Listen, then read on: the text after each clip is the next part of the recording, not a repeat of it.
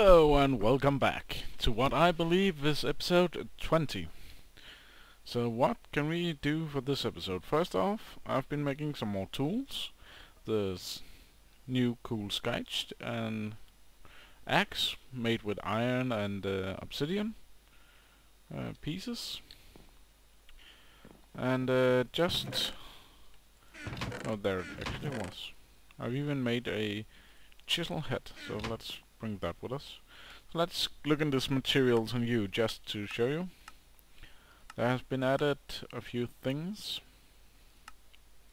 A hammer, which is a mining tool. Haven't made that one yet. Will probably in the future. This lumber axe, which I've made. The shovel we made last time. The scythe and the cleaver and battle axe. And those are new tools. These two are primarily weapons. This can be used to harvest the trees as well. And there's also been added a few new modifiers, like let's see if I can find one. This one, which adds reinforced, which is really cool. Knockback, which looks kinda silly to me, but it's cool effect. Beheading, pretty nice. Bane of Anthropods. Smite. Electric, which doesn't work unless you have industrial craft installed. And that's it. So I was actually making a cleaver.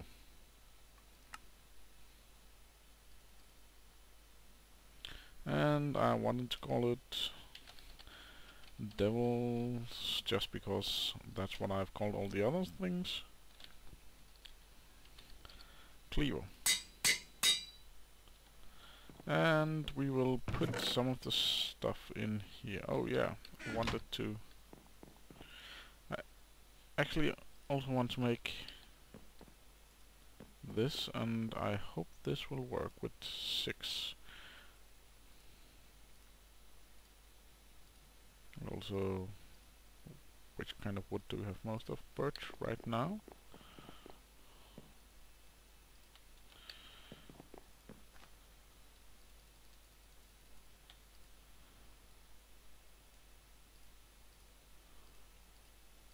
Good. So I also want to make a tool rod pattern here. Not the tough one, the normal one.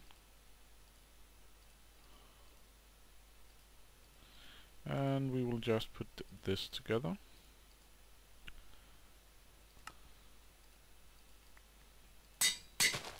Good. So the chisel is used to make different kinds of bricks. I believe I can... no, I probably can't with this one, but I think I can with stone actually. If you take the chisel and stone, yeah, you can make stone bricks directly. You can also use it directly in the world, I believe, last time I tested anyway. Yeah. So that's pretty cool. Nice little tool to make some bricks of different kinds. Another thing I want to show you is how the lumber axe works. So let's put that down here, just in case you don't know. It should work on this as it's a natura tree. Yeah. So it basically chops down the entire tree from the block you harvest and upwards. There is a maximum height, can't remember which one, so you can't cut down a natura redwood tree. But most trees you will be able to cut down like this.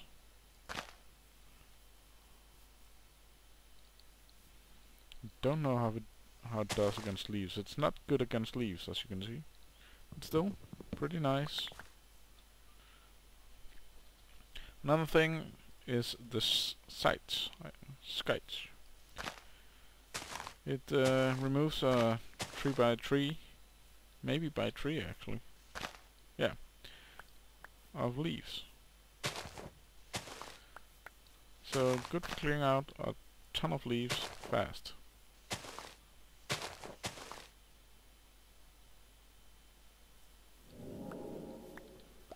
and it also works on tall grass,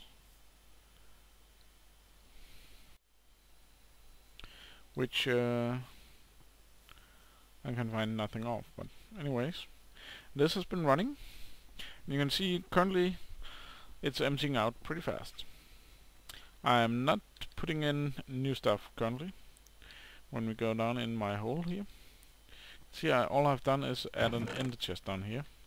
And that's because the hatch here will automatically eject to anything underneath it. So that's what I'm counting on. And this ender chest is a white one, so it connects directly into my ME system. Now I somehow need to automatically fill it with dirt and fertilizer. So I think it's time to do some Thaumcraft. And I have prepared something by throwing in a couple of carrots into this and hitting it with a wand. That has put everything from the carrots into the filters, which this guy has taken off. And then I have grabbed this Visum. Hopefully this is the theory I want. And seems to be getting a bit of lag. I'm not completely sure why. That was more carrots than I will ever need. So let's cross out. Yes, goggles of revealing. The exact research I wanted. It's nice when things work out like that. Let me just clear up some of my inventory and I can use my last torches beforehand. I've even found a butterfly. Don't know what I will use it for yet, but I will probably find something. So let's grab these. Since I have so many shards, I might as well use some of them, and I was pretty sure to get some magic in here. Another thing I'm pretty sure is in there is Tutorman, also known as armor, so we need some leather. And I think we also need some books.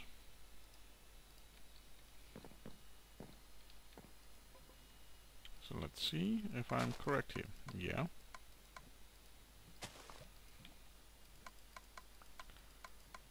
And then we have that mutatio, which normally I would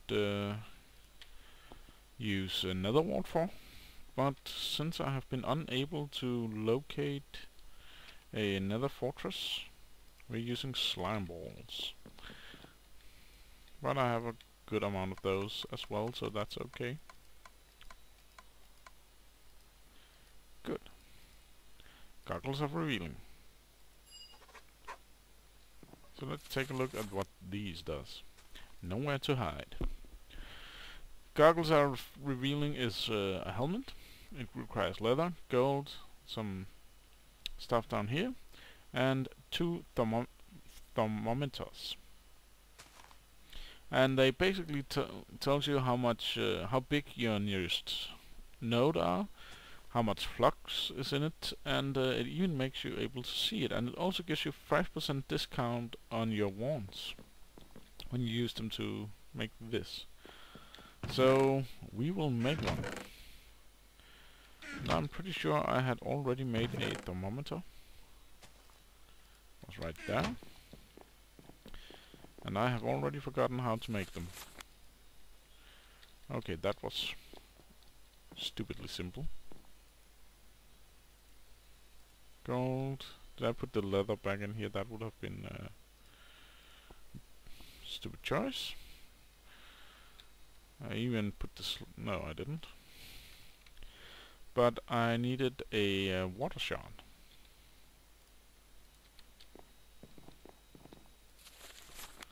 So I think it's over here we make it. With this, and 20V. Then we go over here, Put down the wand. These two thermometers, leather, and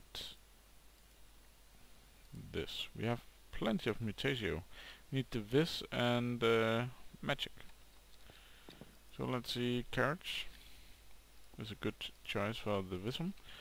And I will say great wood if we have only one. How about silverwoods? They have more? Yeah, so let's use silverwoods. And I need 8 of each. So 4 carrots and 4 silverwoods. Then we have the goggles of revealing. So let's put them on. Looks cool. And now, if we look at the filters here, we can see in here there's 8 purus. Here 8, I can't remember what that is, and even works on our things over here as well. And in my bottom left corner, you will be able to see that we have an aura which is currently at 200, 201, and rising. And it has flux of minimal. And the green arrow means the aura is regenning, I believe. And I'll just sleep and then I'll be back. Okay, so I just got up. And I want to enchant my goggles. And then I will show you something cool. Let's hope I get something cool on these. Protection 4. Well, pretty nice, but not what I had been hoping for. I had actually been hoping for repair once again, but, well, can't get lucky every time. Do I still have this axe on me? So, I want to test if it works on the silverwoods. It does. Cool. And this is an aura node. As I said, there's always one inside each and every one of these silverwoods. And the star you can see inside it, it's because inside silverwoods they're always pure nodes. Yeah. It means they slowly clear off their flux all by themselves. And the purple lightning you see coming out of it once in a while, that's flux. So, pretty nice. I don't know where my silverwood saplings are, actually. I'm pretty sure I had a little left. Let's get rid of some of this stuff and see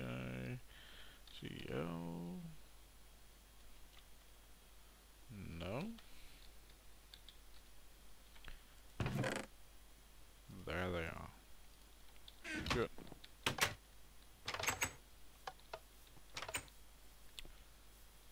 Oh. There's more wood up there. Now I'm going to plant another one. Actually this time right next to it, just for fun. Why, you might ask? Well, when two nodes get too close to each other, they merge into one. And one silverwood sapling will probably create a node about, yeah, at maximum 100 aura. Usually less than that. And I think I've been had 3 trees now.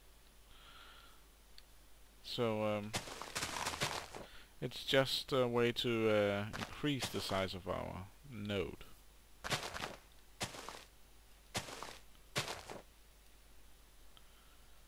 Can we get that? Good.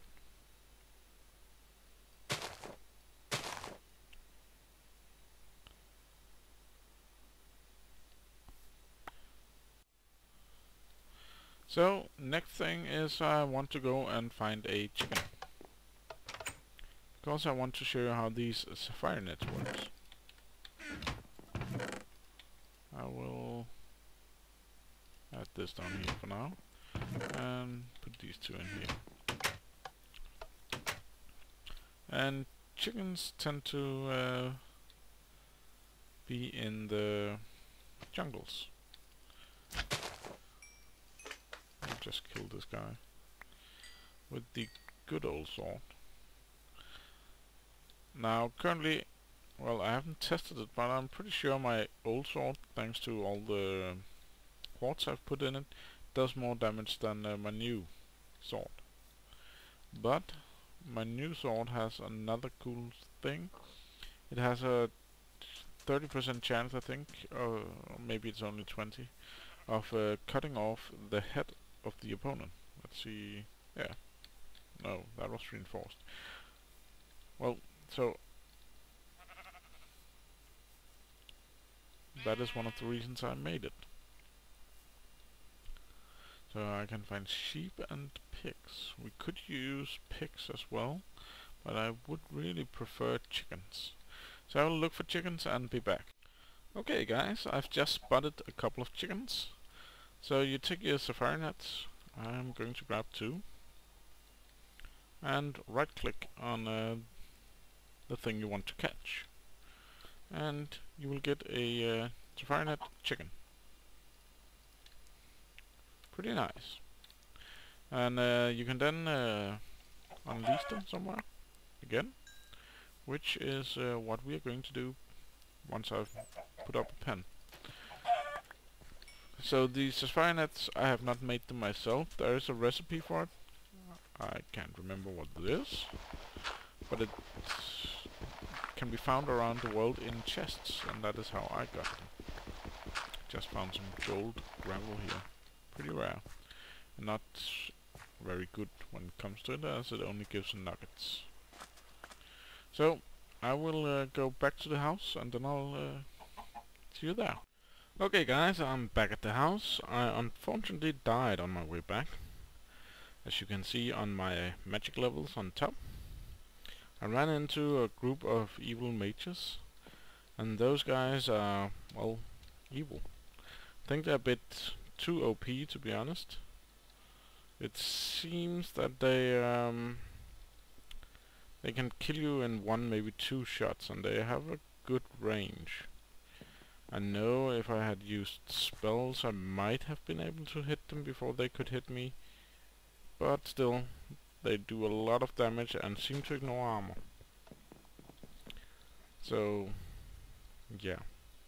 But when I came back, I built this 3 little fences with gates, and one of them is going to be chicken and another cows. And the last one is going to be pigs when we get them. Now I will build some machines that will automatically feed them and breed them. And lots of other cool stuff. So yeah, I'm not sure we can do that this episode, but there is something else I want to do this episode. And that is going to require some diamonds. I'm going to make a world anchor. This is the recipe, so a bit expensive, as you can see, but we have plenty of stuff.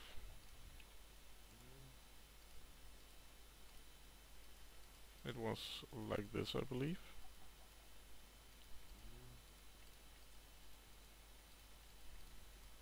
No?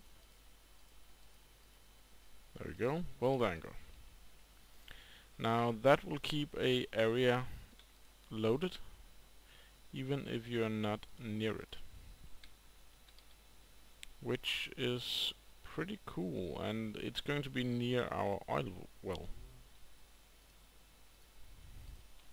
Then another thing I want to make is a tunnel ball.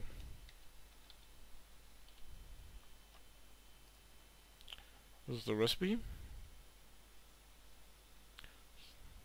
It should be possible. do have 2 carts already. Good. We also have some chests, I know. So a chest and a cart. Another cart, I believe it was. This was one too many. And a couple of steel blocks. And 2 furnaces.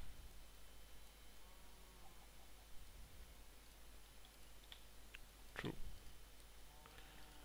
Now this is something that will help us a lot. One thing we want is a ball head. We're just going for the diamond one, so that requires a diamond block. So the difference is what they can mine, and the durability, and how fast they mine. I don't think we're going to need that any more steel. We'll use 1 more of these. We will also need some red dye. Do we have red dye in here? We do. Because we will do like this. And get ourselves a crowbar.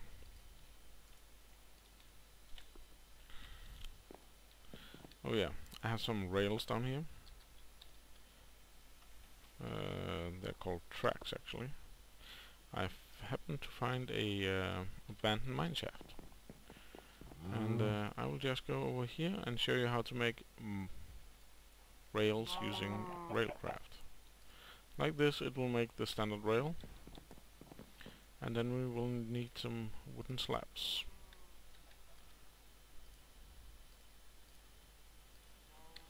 And we go downstairs. Now I have already set up a carpenter here, connected to our creosote tank. So it's filled with creosote. And this will make wooden ties. You can make it without the carpenter if you don't have forestry installed. And instead you can make a bottle of creosote or a bucket or any container and add it here in a normal crafting grid, and you will get wooden ties. But you actually save 25% of your creosote oil using this. So that's nice to know. And that is why I do it, even though we have plenty. There's no reason not to save a little. We're also going to need a bunch of gravel and some coal.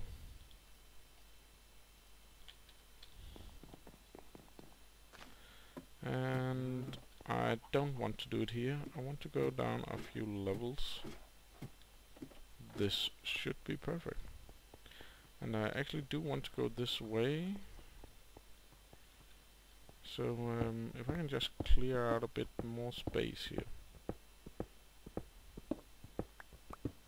And this is where this that hammer would have been brilliant. Bit of gravel came down there.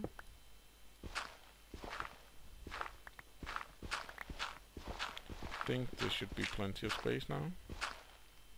Once I've cleared out this. And then we will put down the rails here. And we take the tunnel ball and place it. Yeah, it's huge. And I can't even get around to show it properly. But you put in the warhead you've made. You can put in your fuel. You will put in your gravel. Gravel is used if it passes over holes. It will drop gravel into the hole. And it will place tracks, it will dig ahead, and it will run. It will also spit out things it dig up behind it. So, and you can place a cart with the yeah. I just forgot to make that a cart with a chest cart.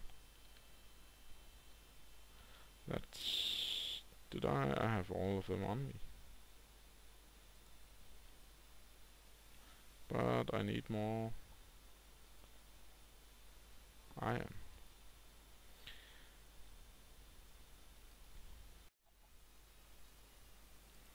So we will just make another chest card. And I will put this world anchor in here. And I needed the ender pearls actually. I did say I wanted the chest near our pump that's pumping oil for us, which is true, but for now we will do it like this. Put this down, take your crowbar and just shift right click at first one of these and then the next, and you see it says link started, link created. So now these two are linked, so that means they will follow each other. And I think the reason nothing is happening is that it's actually inside these blocks. See how big it is?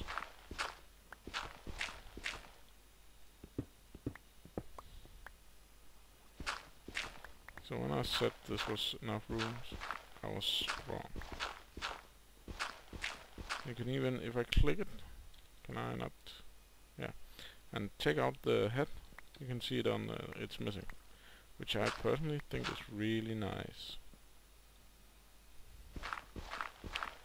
And don't stand in front of it when it's running. You will die. So, just a friendly reminder, I might actually have to remove it. Because I probably can't get to that dirt inside it.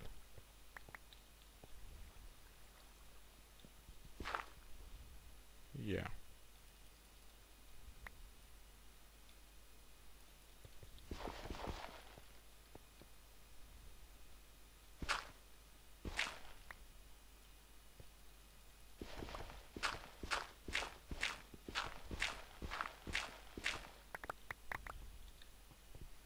That's annoying.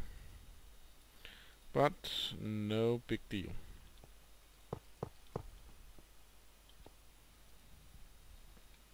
Once again, run up, check, it's not good. This looks like it will work better this time. Oh, all the gravel probably went into this one.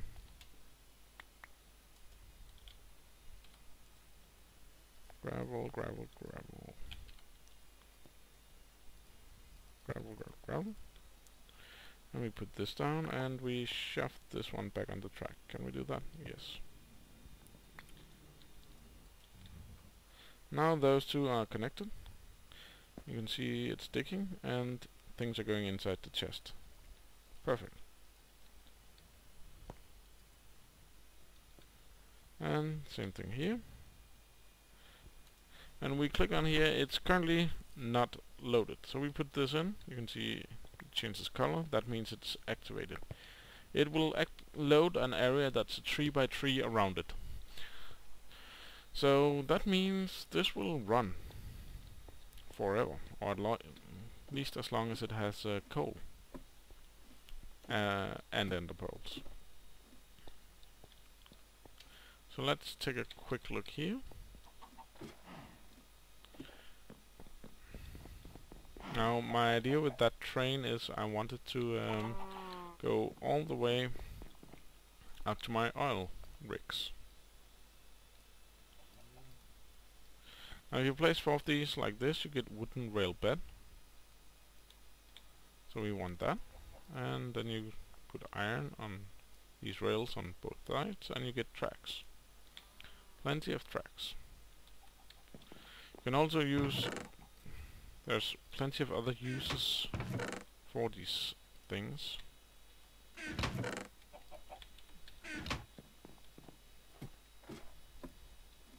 And we are getting close to the wrapping up point here. There is, however, one more thing I want to show you before we do the actual wrapping up. I will put these tracks inside the train so it will run a bit longer. But I want to make something called a knapsack. knapsacks. Hold your things. So gold, leather, and iron tough tool rod. So if you haven't guessed, this is from Tinker's Construct.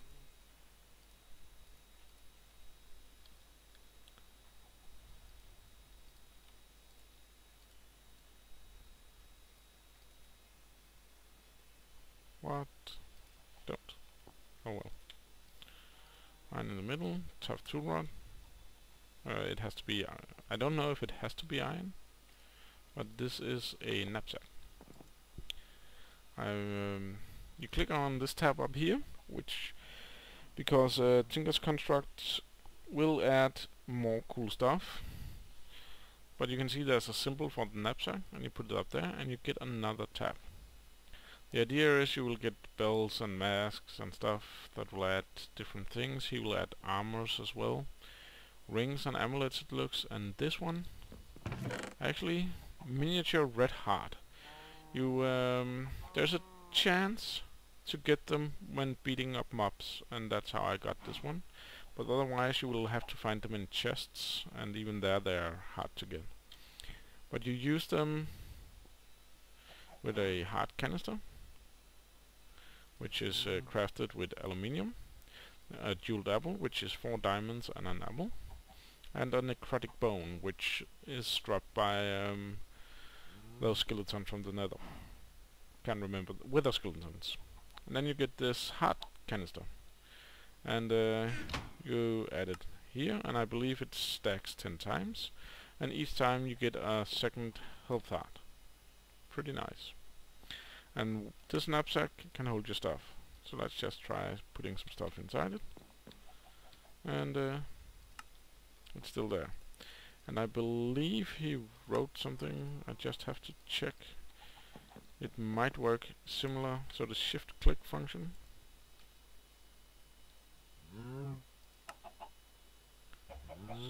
So let's see if that worked. No. Okay.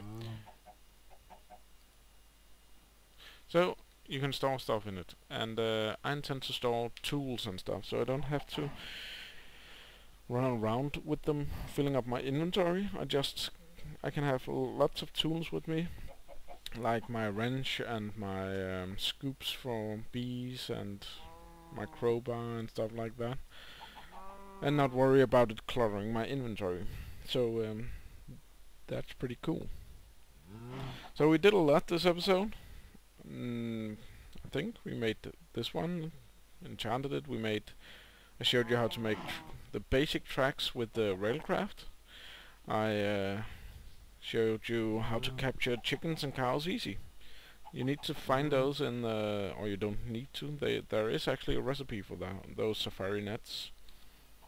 But I found mine in chests, and this is the recipe for it.